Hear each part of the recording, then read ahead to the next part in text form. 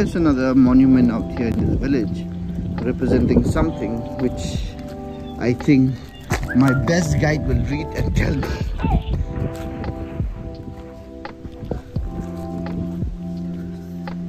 On that particular rock there's a... Yes. Also this is a monolith also. Okay. So this monolith was inaugurated by the Chief Minister of Nagaland in 2009. Okay, there's nothing much. Okay. Anyway, okay. Now, anyway, guys, the good news is we thought the place is closed at first because of the function. Thanks to Anam's dad, he convinced them so beautiful. Yeah. All right. So look at these stairs they have painted so beautifully. Yeah. Okay, guys. So let me continue and show you this beautiful steps that they have painted. Where does it lead? Yeah. So we're going back to the place where the person who created his artwork, or the craftsman, from a big block of wood, created beautiful sculptures. Yes, the word is sculpture. Yeah. So yeah, let's check it out. So we have met a caretaker of this place. Thank God. I mean, he could pick his call and come and show us.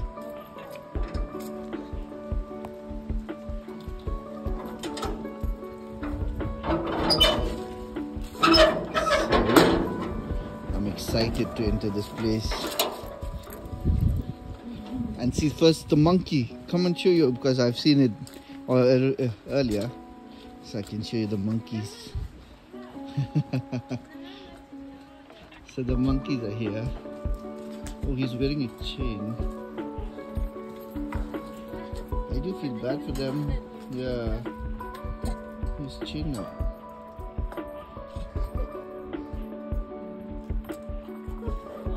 Dad is going to give food to the monkey. He's excited, he's excited. Look at him, he knows Dad is giving.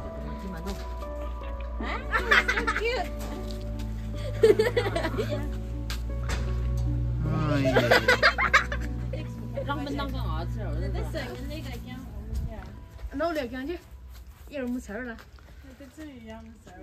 Let's check out this hut. Traditional, no? This is traditional. So this is a traditional, pure traditional kitchen.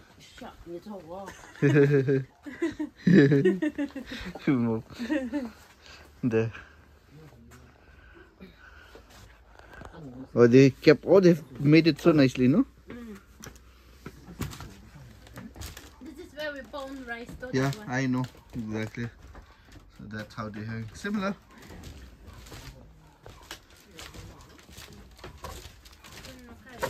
So probably this might be some.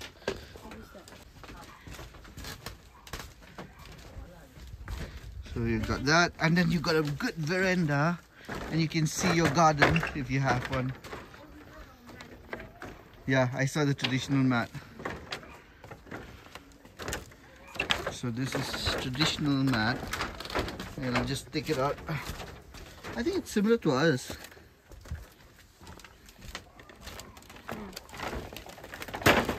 So this, yeah, it's a traditional mat. Similar. Yeah. See again, there is a traditional mat. Yeah, traditional. This one is for collect water. No? Picture, like a picture. Yeah, picture. These are your baskets, traditional baskets. Oh yeah. What do you call? I don't know. Makam. We call linkonot. Makham. And we call this somehow similar to this linkonot. Yeah, basket. A khaw, we call it. So we call traditionally khaw, you call it?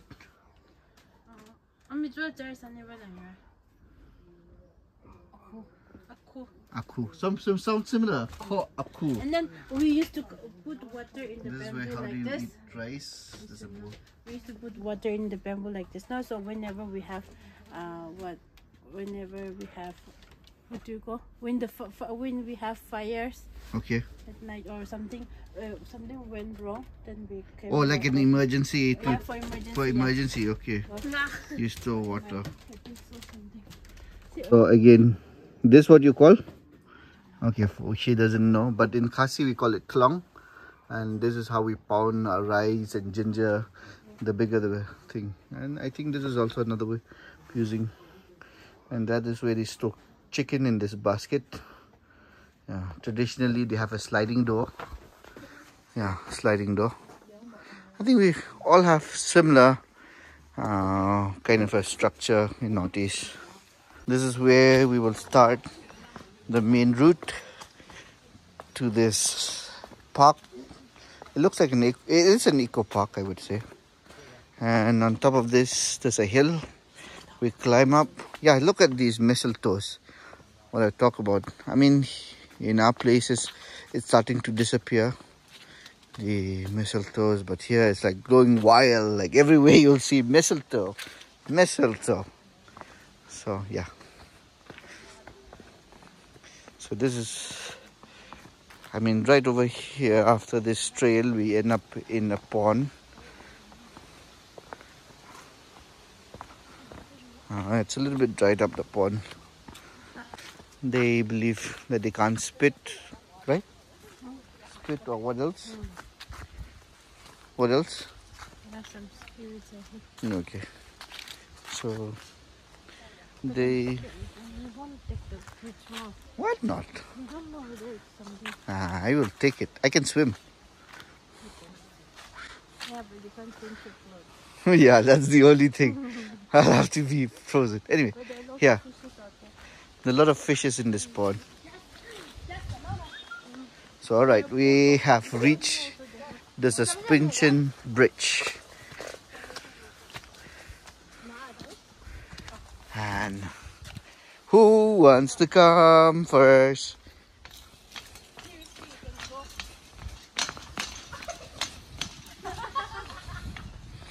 You wanna come? You scared? Come. Come. So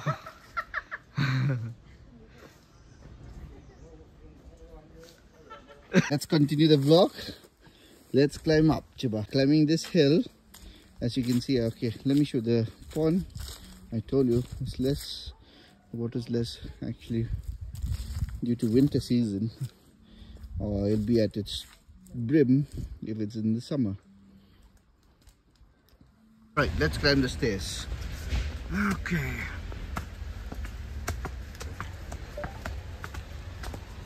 I'm really glad this caretaker was quick enough to open the gate and come back and to give us a tour and allowing us to come in and enter to see this place, because this is my one-time experience. I don't know next time will I mean I might come this side, but will I again come to this place? I don't know. So yeah, as you can see, they've created a beautiful structure where these sculptures stands.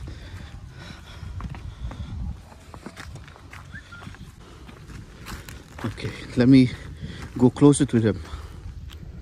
Okay, these are made from a wood log or a log, as you can say. See this structure. So they're made of wood, exactly. This craftsmen have designed it so beautifully. Look at the cutting of these wood. Intricate design, I would say. See, you can see there's a crack, just to show you that this is actual wood. And yeah, it's beautiful, the structure. You can see the morang they represent,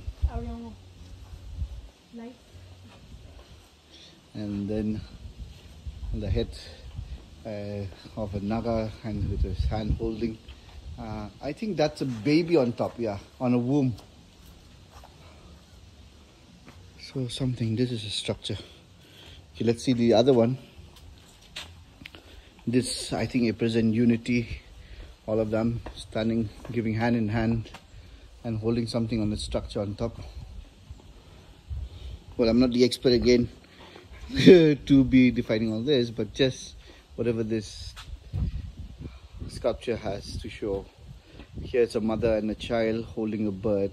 Probably it represents peace and tranquility in the state.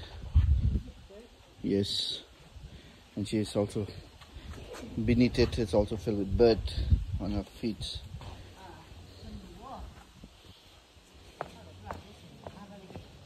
Check this out. This is a one full tree where he carves out the entire sculpture. Sorry, my hands are... Wow. It's a whole tree. Yeah, it's a whole tree. And there he has carved the traditional Naga. I think there's some beliefs, probably. I'm not sure.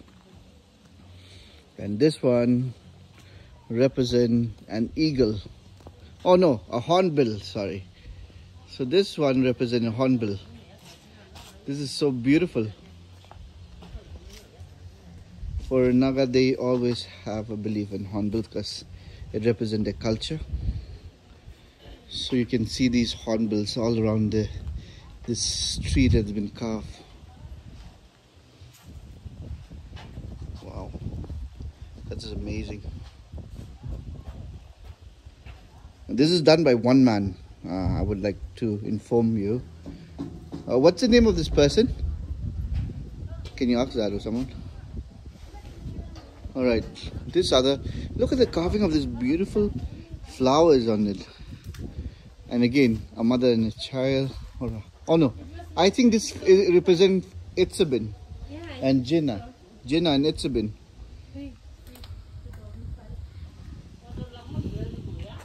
Oh, they're...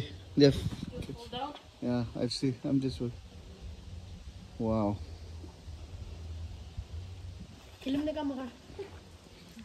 Alright, there's a story on every thing. There's a story about this snake.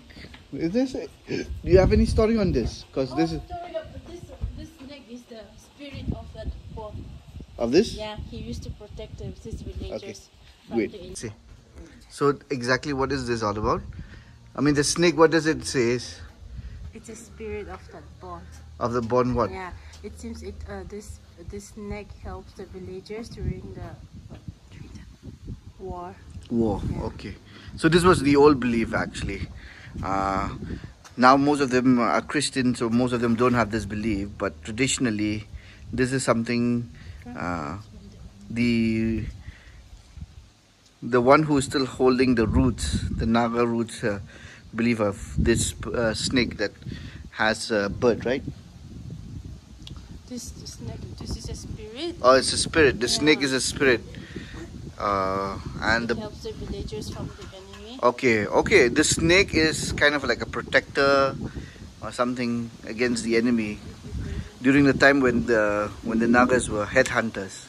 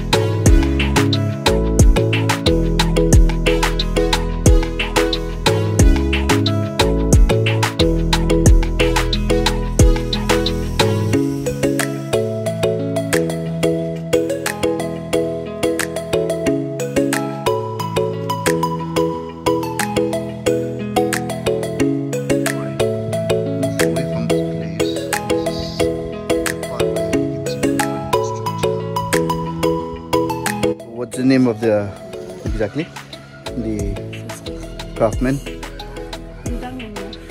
The first person is named Pindang, and there are two craftsmen who have crafted all those wood beautifully. Yeah, so Pindang is one,